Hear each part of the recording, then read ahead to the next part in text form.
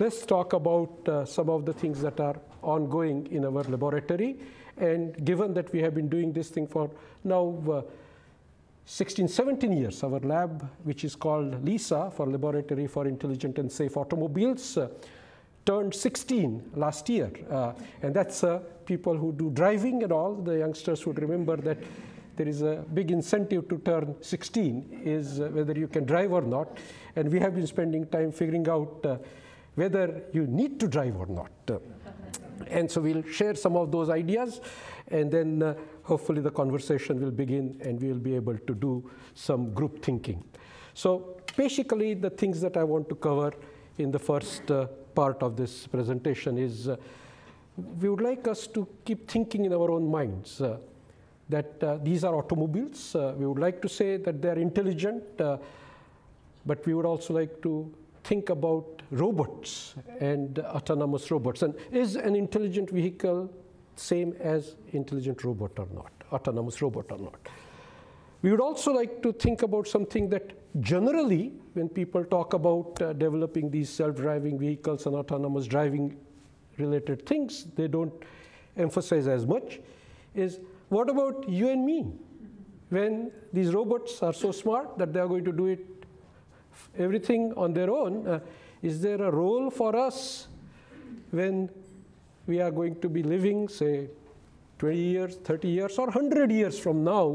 What would happen to the species that we are from?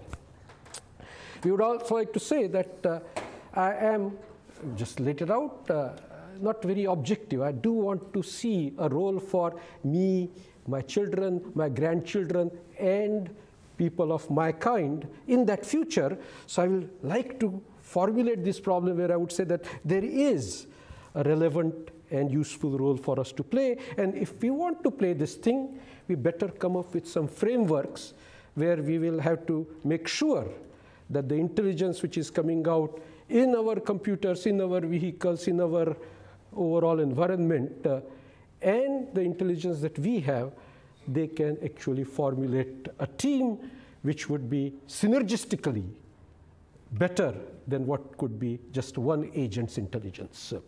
And then I will also share with you some of the things that we have done and give you some flavor for the things which happen just 10, 15 miles from here. And I do want to say this, that it's one-of-a-kind laboratory. It's probably the longest serving lab in the world which has pursued this emphasis on safe and intelligence simultaneously.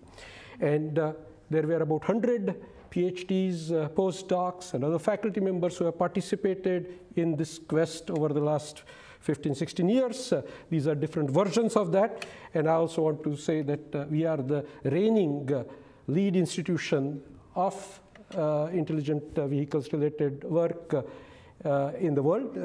And this is kind of an Oscar for our field. And we got it in 2015. And in 2016, they said that they could not choose another one to match probably something which was going on with the others. So it's quite a group that some of you may want to come visit and actually do something collaboratively. So what do we do? Very simply, there are these four things that we have been pursuing for last close to now 20 years.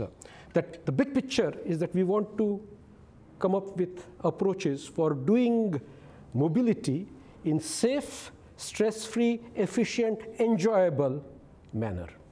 And all of those things are important, but safe is something that we have pursued without any compromises.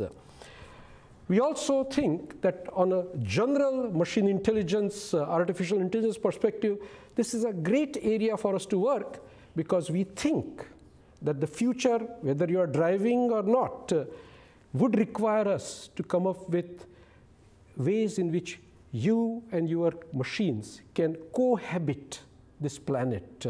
And that is a key thing that we would like to really bring out.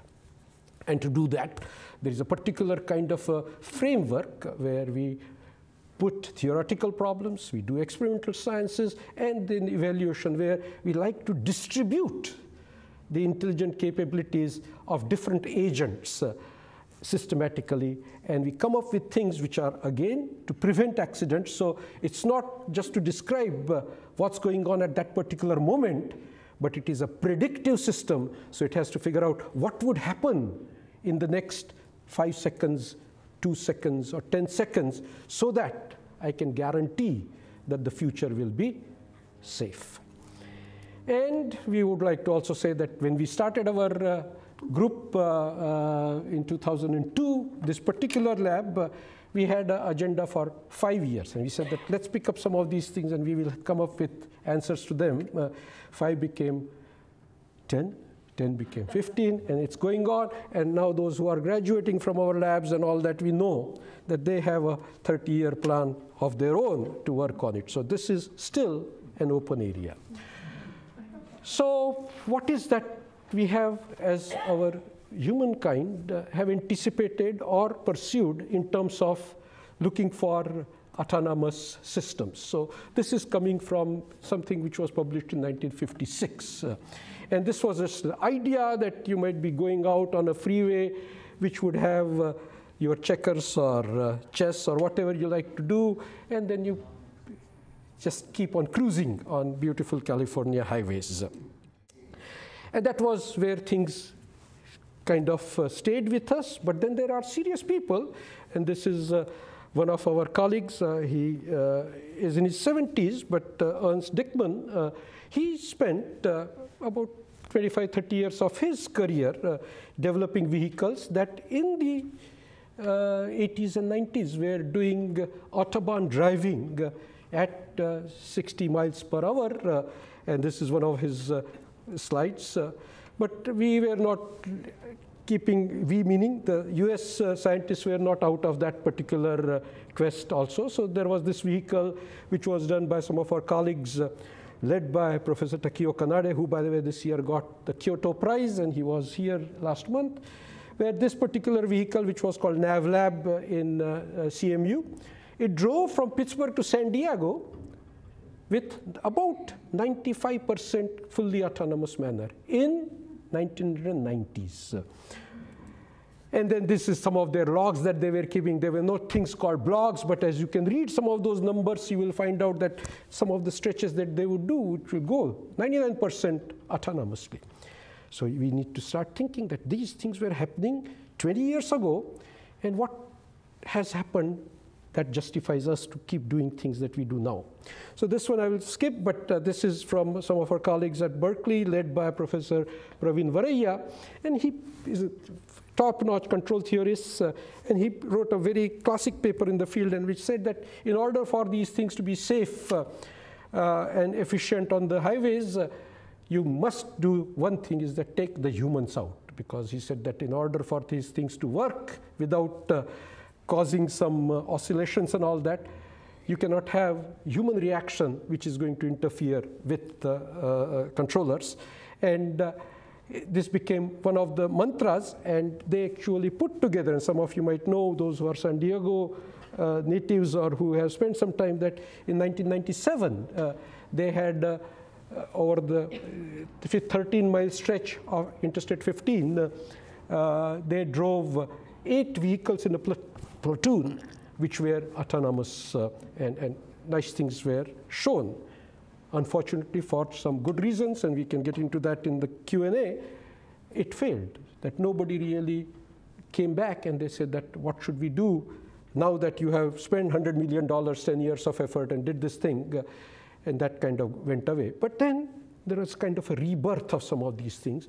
And in 2014, some of the things started happening in European end as well as in the US, and this is a vehicle which drove from the birthplace of Daimler Chrysler's first vehicle to his wife's, the in-law's place, and then they actually put together a system which was replicating that path autonomously. But let me show you. You are going to see a person, Ralph Hartwich, who was working with us since 2001, and he became head of the Autonomous Systems Group for Mercedes. This was on 60 Minutes a couple of years ago.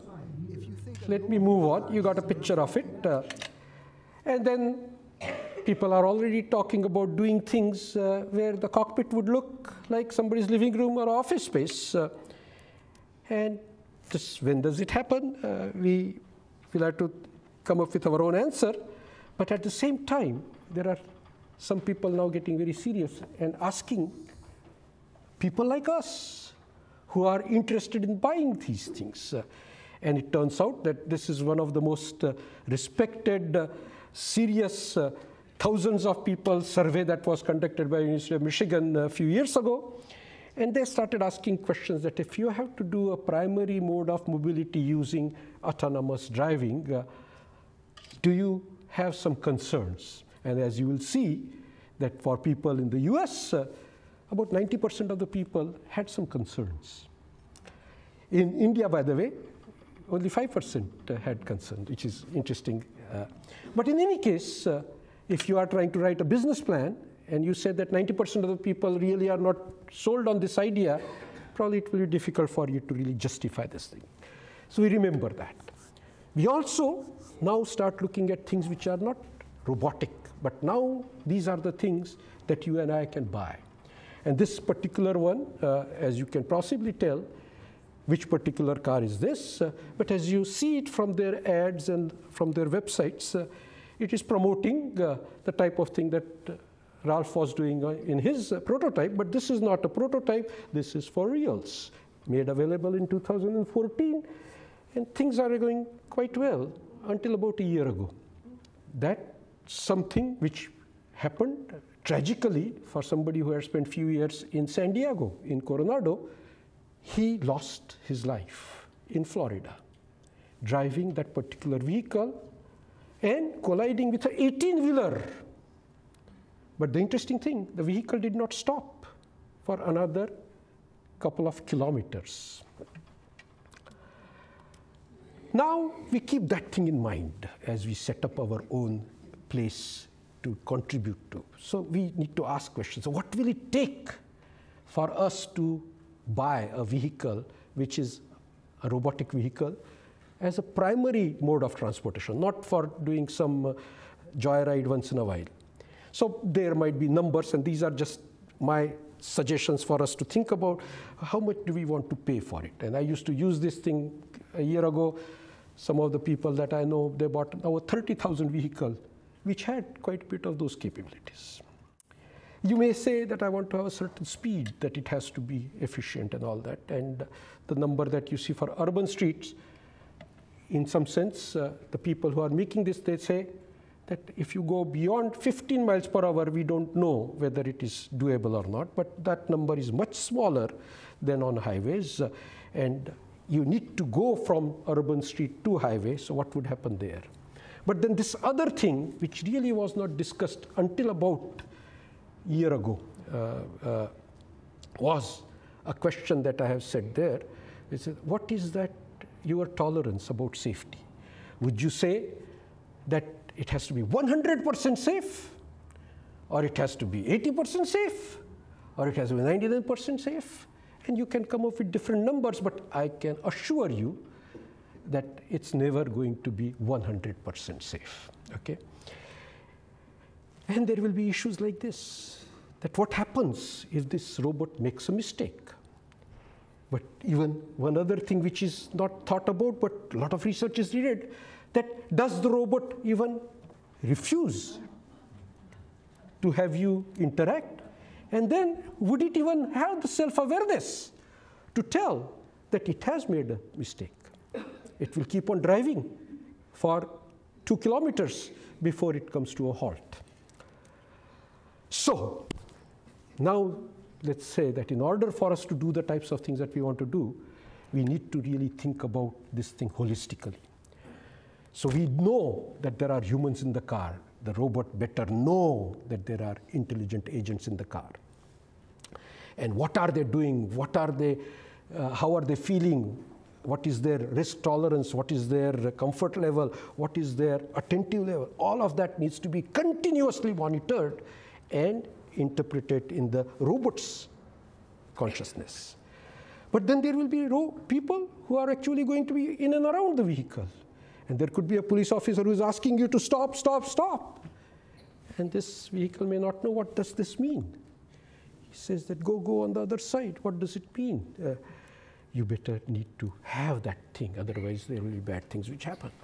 And then there will be people around you, they are not going to necessarily have your autonomous driving vehicle, and they are going to do certain things without knowing, or sometimes even maliciously.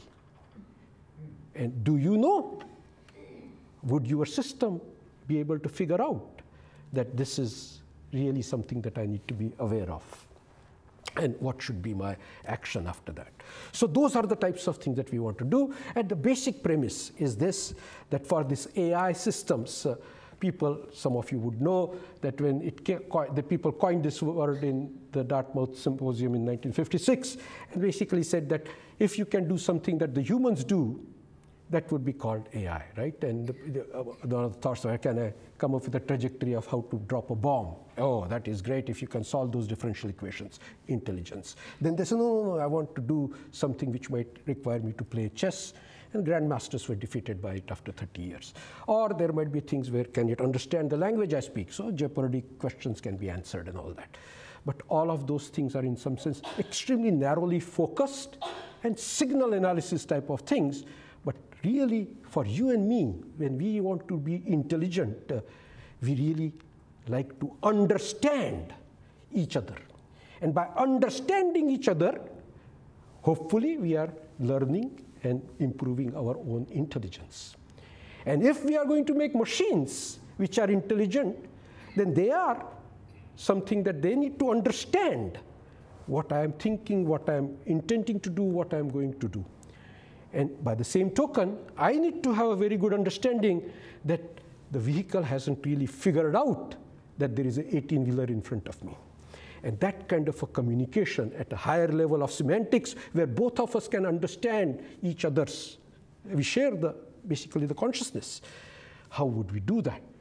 It's a tough question. But fortunately, we were exposed to some people who do ethnography and anthropology, where they go to places which are far remote in the southern Pacific, like Margaret Mead did. And they said, how does this tribal community transact some intelligent things, which might be, I mean, how do they navigate over 3 months in rough seas, come back in little boats?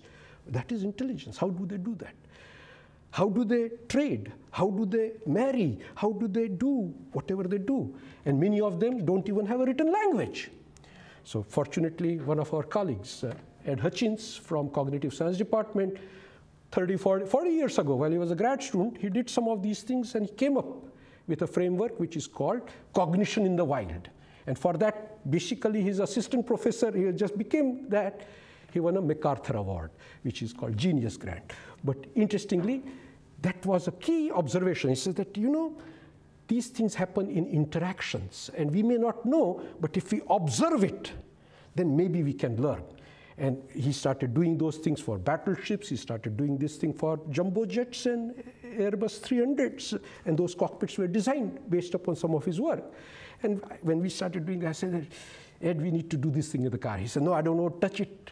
These are too complex. Things happen so fast, and we don't know how to observe things. So he said, don't worry, we will be able to actually build experimental vehicles where we constantly look inside the vehicle, outside the vehicle, and nature of the vehicle, state itself, dynamics, in synchrony, continuously. And then we'll figure out, once we can collect this data, can we do some machine learning and then start coming up with patterns which might say that, hey, if this thing is happening in this large 1,000-dimensional measurement space, that is an indication that this thing is going to change lane in 2 seconds, 3 seconds. It's going to merge, it's going to overtake, it's going to do something. And that was basically the thing. And we started building these vehicles, and now we are on the 6th one, which is going to start, which will come in a couple of weeks. But this was one of the ones that you would see in some of the videos and all that. But the idea was that we will actually put these things, and these are one of a kind. There are no copies of this thing other than our sponsors have been given. But typically what you see in the bottom part, these are the ones that are in some of the systems that are being sold. Teslas, the Googles, the Mercedes, the Audis, they have basically that kind of stuff in variety of configurations. But what was unique about UCSD, that from day one, we were also observing what is going on in the cockpit, what people are doing. And now it turns out that people who are doing only observation of the vehicle and the surround itself are realizing that 99.9% is not good enough. It's that one particular thing, and we think there is something for us to contribute to. For more than a decade, the University of California, San Diego has helped pioneer a new paradigm in automotive engineering with a vision of human-centered, holistic driver safety. What are those things that we can do from the technology point of view of developing new types of sensing systems, architectures, as well as interfaces, which would allow us to do that is our job. Professor Mohan Trivedi leads UCSD's Laboratory for Intelligent and Safe Automobiles, and the lab has established novel R&D programs with some of the largest automakers in the world, including Nissan, Toyota, Mercedes, Volkswagen, and Audi. They have funded a series of projects that, taken together, have resulted in a new framework that Trivedi calls LILO, short for Looking In, Looking Out, using a diversity of sensors and computer vision algorithms to monitor the environment in and around the car, including the status of the driver. Case in point, the UCSD researchers developed a system which automatically and correctly can predict a driver's intent to change lanes, his intent to overtake another vehicle, or to merge safely and smoothly a full 2 seconds before the driver actually makes the move. The system effectively learns telltale signs of the individual driver, including when and how he looks into the mirror to judge whether a car may get in the way of changing lanes. The system was part of a project with VW. Then in 2009, its sister company, Audi, turned to Professor Trivedi and his team with a new challenge focused on driving in the world's biggest cities. How do we develop safer, comfortable, convenient systems so that drivers would really drive in urban areas without getting too much stressed? And what are those things that we can develop in terms of intelligent systems which would assist the driver, especially as they maneuver through urban traffic? The result, a 3-year Audi Urban Intelligent Assist initiative announced in January 2011. But now when we do these things, I think the issues are what I'm trying to show with this very simple slide, that in order for us to really be convinced that this is something that I want, we are now talking about winning the trust. It's just like negotiating between two agencies. I want to buy a house from you, I want to marry you, I want to do whatever. Key thing is that they need to be trustworthy. And if these things are there, then there is a very fine line which is going to say that do the technology matches the trust that we have. And if we give too much, put too much trust in it, bad things can happen and you can get into crash. If we do little less trust there, then it might be something that the system might really, you can get frustrated, the machines will work in an inefficient manner. So one of the key things that in order for us to win the trust of individual drivers, and must make sure that no two people drive alike, I don't drive the same way in the morning versus on a Saturday. And all of us do that, and the car needs to be intelligent enough to do that kind of personalization, otherwise trust is lost. And then we start realizing that the types of things that we want to observe are not even talked about when in my own previous work on biometrics and all that we will expect that people are going to stand in front of a white background and give you a beautiful picture of their faces smiling and all that, and you process that. This is not going to happen. You're going to see things which are going to be occluded, illuminated differently, things which are going to happen too fast. And it's not just the face I want to see what is happening with their hands, whether they are doing their texting or whatever is going on. And all of those things need to be captured, and that is something we have been doing. And other thing that, as I was just talking to Mike just a few minutes ago, he said that, yeah, but what happens on the side might be also of interesting, and that's also something that our students have been looking at. And what do they do?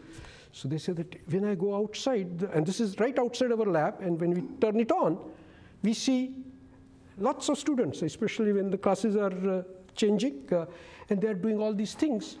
But many of them, they are not even aware of a car which is only 2 feet away from them, because they got their things going on, and their situational awareness is somewhere on the other side of the planet, probably, talking to their friends and the family in China. But the car needs to figure this one out, because now we are going to have these things going. So this is my last slide here. I just want to come back to the big agenda that we have said. And those of you who are interested in learning the technical details of it, our lab is considered to be the most prolific in the field and also most cited in the field. So if you just go to that particular website, you will see all of our papers. We make a special effort to put every accepted paper on our website. So you're welcome to get the technical details from it. Thank you so much.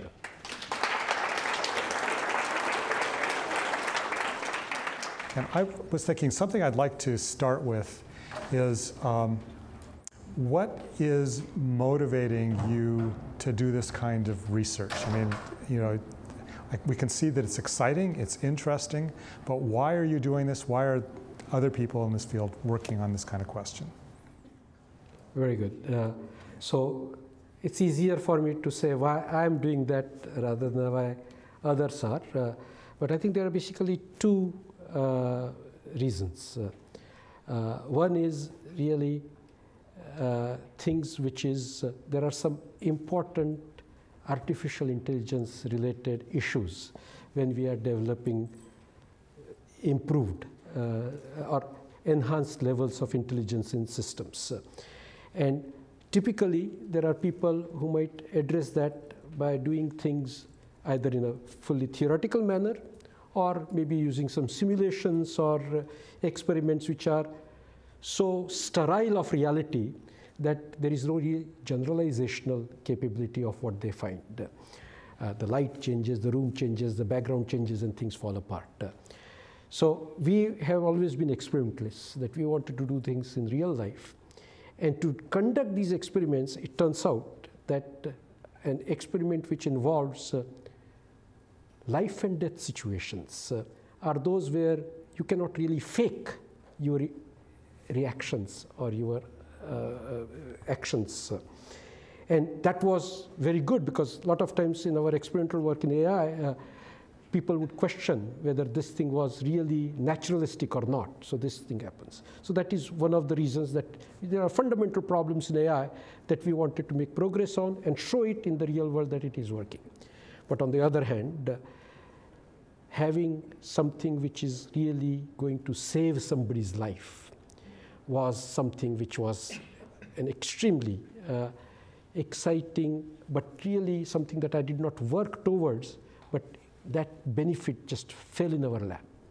And I think I can ask, I do this thing all the time in the audience, that are there people here who either in their own family or somebody they know who was involved in some bad accident or not? And almost everybody in the room raises things. I raise it twice because two of my cousins died, both of them. One was 24 on the day of his graduation and celebration of his friend's birthday in New Jersey, and another one, an 18-year-old boy, parents buy him the motorcycle, and the first day he drives it out on Bombay streets, he dies. But this one is not just my thing. You will find out this thing over and over again. And here, I used to challenge our students 15 years ago. I said that all I want you to do is develop something which is at least as good as a little seat belt. Because people know that a lousy little seat belt is saving day in and day out 15,500 lives every year on the US roads, and that will get multiplied by many times. I said, give you a camera, give you a computer, give you this lab, can you match this little thing? And initially we were not there, but now I know that we are coming there. They're every day. My kid was telling me the other day that this lane departure warning system and then keep assist really is helpful when I'm tired and having a jet lag or something like that. And these kinds of things are happening, and so that just keeps on fueling our interest in this. So that's great, and actually you hit on the two things I considered you might answer. One is that you're doing this out of intellectual curiosity. You want to develop better and better AI systems and figure out how to do those, and you have an opportunity here to test out in very real circumstances. And the second thing is that you want a technology to save lives. You aren't just looking for something so people can have the fun of saying, I can play checkers while my car drives me from one place to another. So the saving lives thing is one that intrigues me, and I don't know whether you've considered this question, because it's more a sociological question, but I'm wondering whether people in the field are considering that there's a possibility that we will be able to reduce the number of people who will die because of auto accidents once technology like this is widespread. And let's accept that. Let's assume that will happen. But how will people react if there are still deaths that occur in circumstances where if we were not using these autonomous systems, those are situations we could have protected against. So we are giving up lives in situations we could have protected against in order to have fewer losses of life total. Is this something that you've heard discussed? Or? Yes, yes. Excellent question. And I think I like the way you set it up, that ultimately things are going to work out. And you will be able to have the performance which is 100% safe and everybody is happy with it. But it's not going to happen tomorrow. And it turns out that I can relate to a project that we did about 15 years ago. And I did not think about it, but one of our sponsors came to us and they said that Washington has come up with a regulation that every car which is going to be sold from January 2014 needs to have 3 types of settings for the airbags. One is deploy, another is don't deploy, and third one is partial deploy, but we don't know why and how we can do this thing. I said, but what happened? He said, oh, you know, somebody came up with these numbers, and they said that from 1995 to 2000, there were recorded fatalities. 195 deaths had happened because of the wrong deployment of the airbag. So it was a situation that if this young person, generally these are shorter stature people who were sitting in the front seat, and this airbag gets deployed at 200 miles per hour. And if you are too close to it, or if you are holding a microphone like this, it's a recorded case. A person was having a Coca-Cola, and he was decapitated. But the interesting part was that if they were riding in a car which did not have that, that would not have happened. So there was a question was that can you actually come up with some kind of a vision system which is continuously going to monitor what is the occupant's posture and whether it's safe for you to deploy, partially deploy, you can reduce the forces, or not deploy at all. Now those kinds of things are going to come back in another manner in the things that we do. And one of the things which becomes harder and harder is that how do you come up with measurables which are going to give you those values that are consistently accurate for you to decide that this is the threshold where I'm going to do this or that. And it turns out that we really don't know in many of these situations how to measure the types of risks which are involved, or how to measure the improvements that can be made by having this alternative decisions made. So research issues, but sometimes when I watch YouTube videos or nice little commercials, those things are not something which comes at you. It gives you a feeling that it's going to work well all the time, but there are things which we don't know how to do. Yeah, it probably never will be 100%, as you said. But so I just saw the first question that somebody asked in the audience, and it relates to a broader question I'm going to ask before I get to this, and that's this.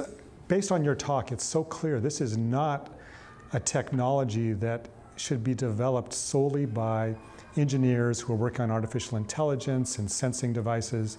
it sounds like you want anthropologists and sociologists and philosophers, and I mean, so what is the nature of the field now? With your lab, are you only a bunch of engineers? Do you have psychologists as part of your group? What is the field like? Very good question. In my lab, I actually used to have a lot more multidisciplinary things in our formative first 5-6 years. But then it turns out, for the reason of how much can we do, we had to start focusing more and more. And right now, we are very much focused on doing these holistic systems, which are done by mostly engineers, computer scientists. But at the same time, in the field, things are changing.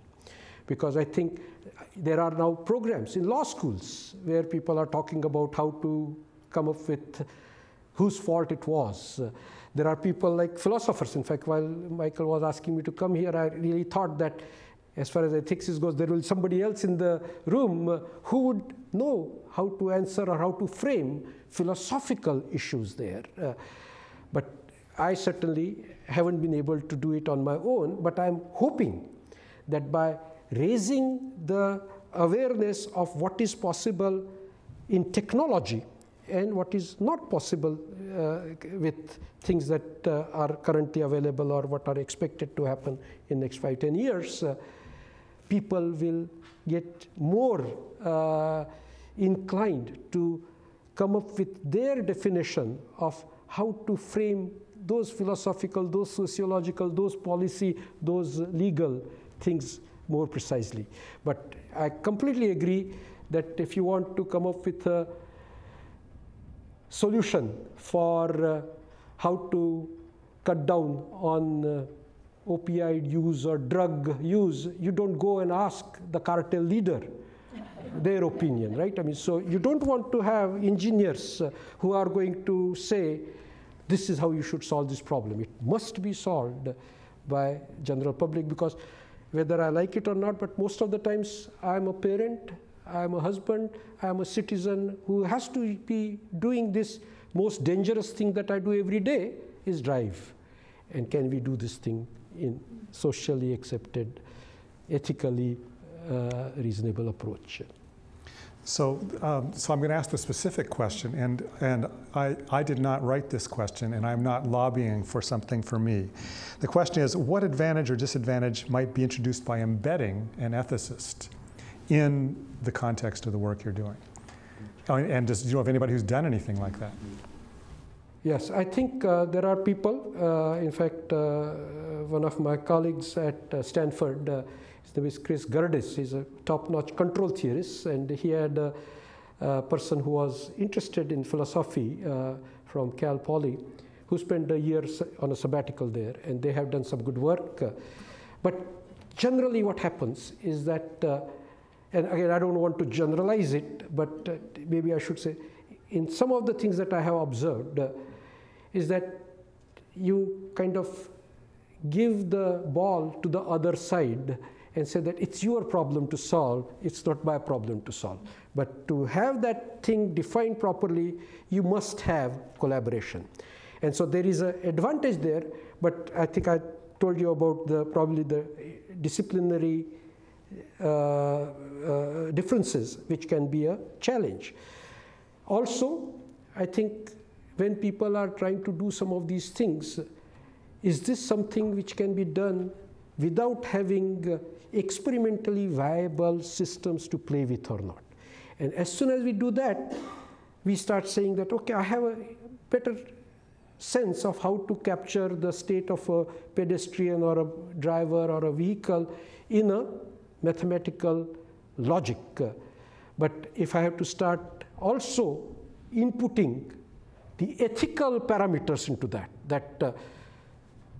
a system which is going to kill an elderly person versus a young person, a dog versus a person, how do we do that thing in a mathematically realizable format is difficult.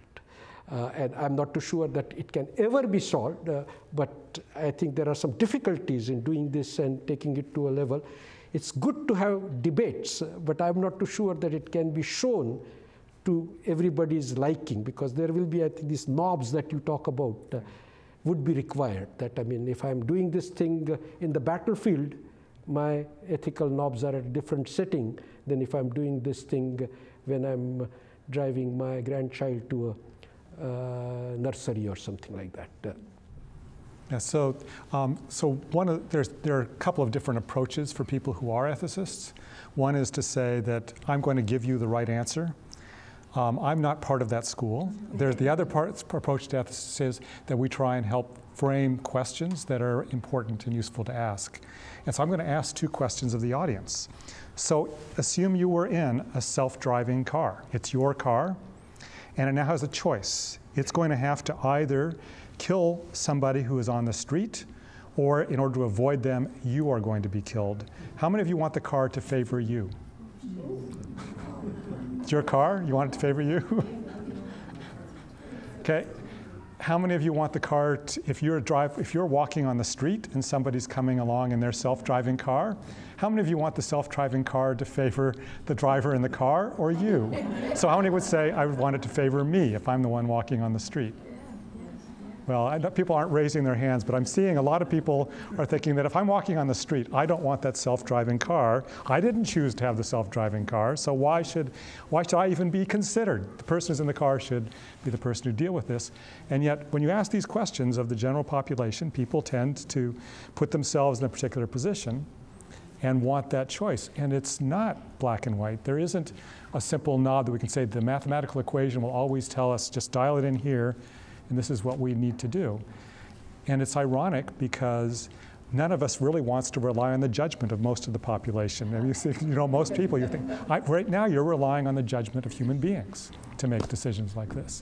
And those aren't necessarily that good either.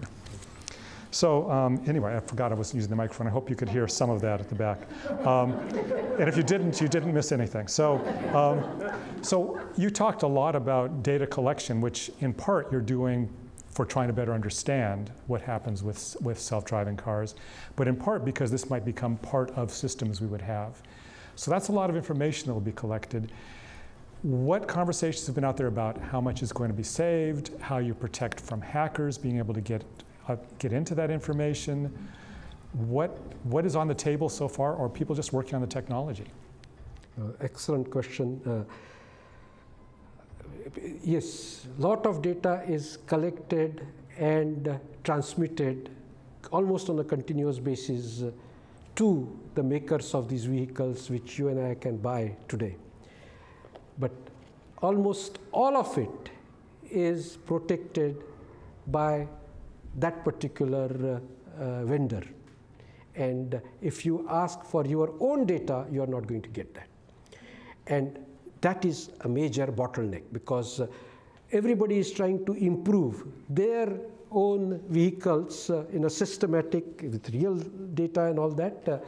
But if they find out that there was an error, there was a collision which was prevented or collision which was not prevented, I would like them to tell others that this is not something that you should repeat that mistake.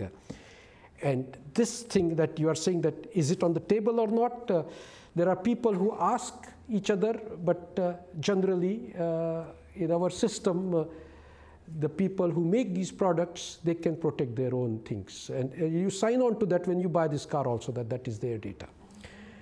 But somebody needs to intervene, in my mind, for the betterment of everybody. And there are places in national academies and all that. I was part of that 10, 15 years ago when they started basically designing experiments where we had 2,000 vehicles at 6 different regions in the United States running around for 2 years, but driven by regular people.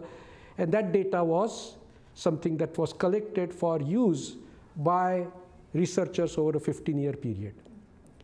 Interesting, and that thing ended in 2011, and until about 6 months ago, and that is the latest I can tell, our own government's regulators had not figured out whether the data which was related to people's faces while they actually encountered a crash or a risky situation can be shared with anybody or not.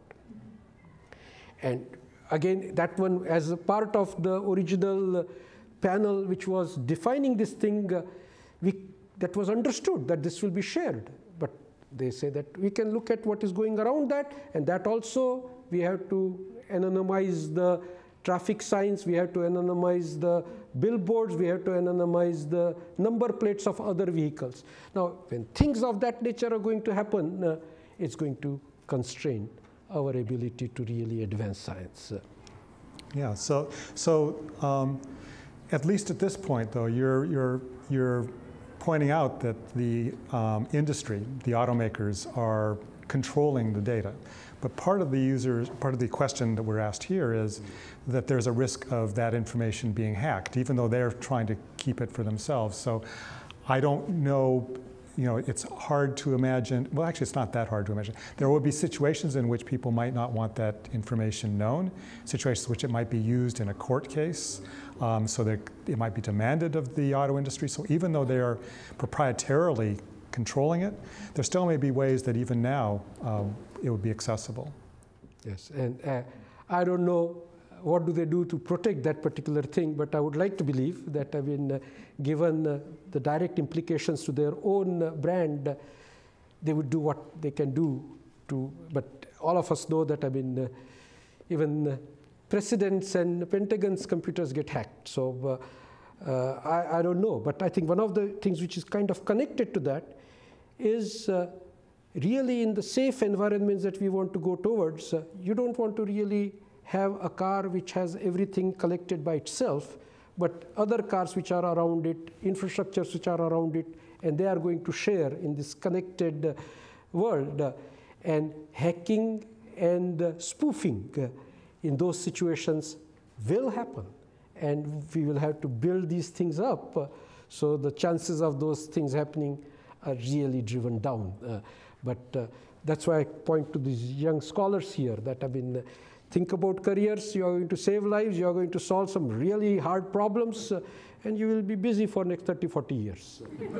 Well, actually, I would argue that they'll be busy indefinitely, because this is probably very much like our operating systems on our computers now. We are constantly in a battle of people recognizing ways in which they can break in, and then the software developers have to find ways to protect against that, and we probably will have the same issue here. So I want to move on to another question, which is an interesting one. There are many stakeholders in this question.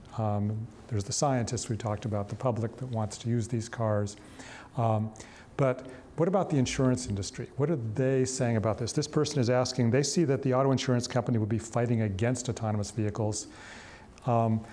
It seems to me that there are opportunities here for them to see all kinds of ways to charge more. But what have they been part of this conversation, and what are you hearing?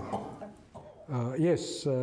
Again, I did not anticipate that, but about 5, 6 years ago, I get a phone call from somebody in New York, and he says, "Hey, I'm an alum of UCSD, but I was an engineer, but now I'm vice president of one of the largest insurance companies in the world, and I got the UCSD's alumni magazine, which showed some of the things that you guys were doing.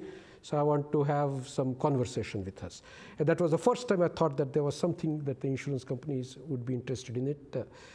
But again, I started realizing that, as you are saying, that people haven't really figured out whether this is going to help them or this is going to hurt them. But they know that this is useful. So some of our most recent graduates, one of our postdocs who was working here, he is now working for a company which was a startup probably 4 or 5 years ago, but now they have got over a few hundred people working, and they basically develop systems which can be used by other people, including insurance people, which characterize the awareness of the people in the car and the situations that are measured. I really have no direct knowledge of what their business plans are, but they are definitely they are funding work in it, as well as they are observing what is coming out of it with intent. I'm sure they're paying attention. Yes, they're paying attention. Okay. Good. So another kind of stakeholder I alluded to a little bit is that there are situations in which there could be a legal question based on information captured in these cars. What about lawyers and people that are involved in making laws? Or is there any conversation about what's developing? Yes, in fact, I shouldn't have been surprised, but the first program which is offered for legal issues related to autonomous driving was established at University of Santa Clara. That was like they had a first workshop in 2012, and now it is annual event which is going on, and I'm pretty sure that there are other, Michigan probably got into that act also. So lawyers and law schools are now training young people who are experts or who will become experts in finding out the liabilities and all those kinds of things. But again, the joke used to be that, I mean, it will depend whether your lawyer is better paid than Google's lawyer or not. And so, but things are happening. And I think we know the answer to that question.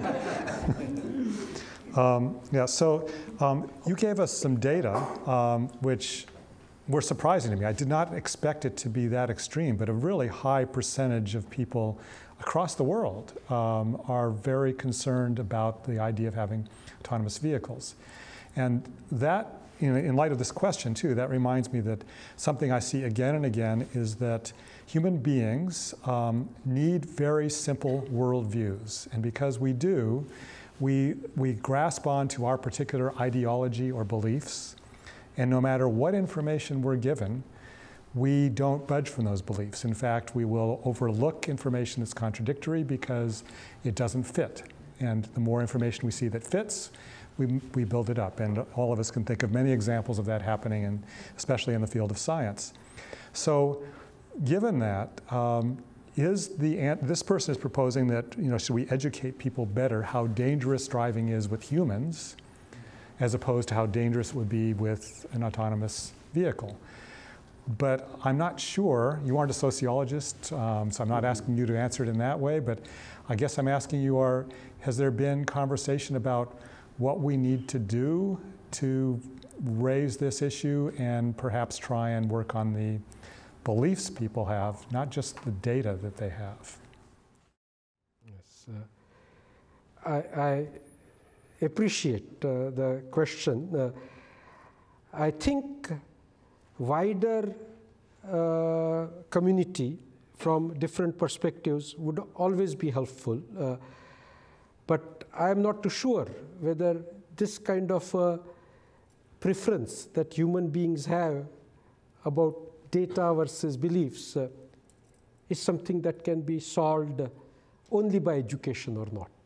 Because I have seen highly educated people, and like you said in sciences also, that they work very much because of their gut feeling or a belief that this is going to lead, and they may be wrong. So in some sense, we need to preserve that, but I do agree that, if there needs to be education where you can make these comparisons and have that discussion involving sociologists, involving technologists, it's a good thing.